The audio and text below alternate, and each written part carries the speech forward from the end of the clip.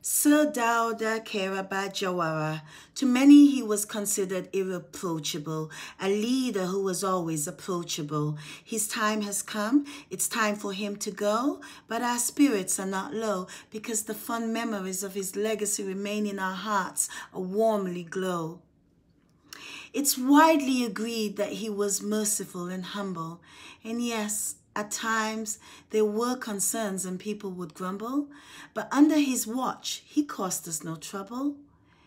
It was all so peaceful, no major struggle. He was kind and fair, his leadership supple.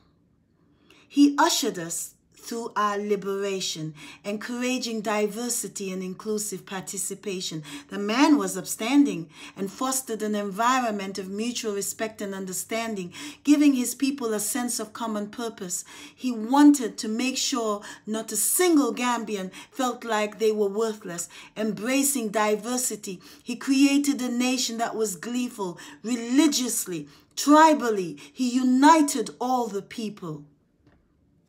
Sir Dawda Kairaba Jawara laid the foundation for our nation's elevation. So let's move away from this economic stagnation. It's up to us now. We must have that determination.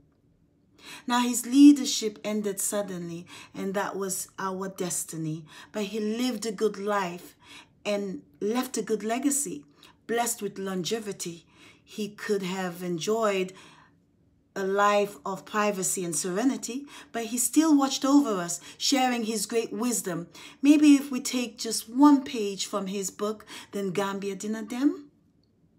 Now rest, sir, your work here is done. The history you leave cannot be undone.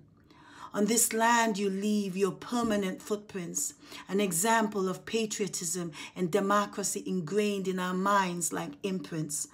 May God have mercy on your soul. Sigil and Gambia. Thank you for watching.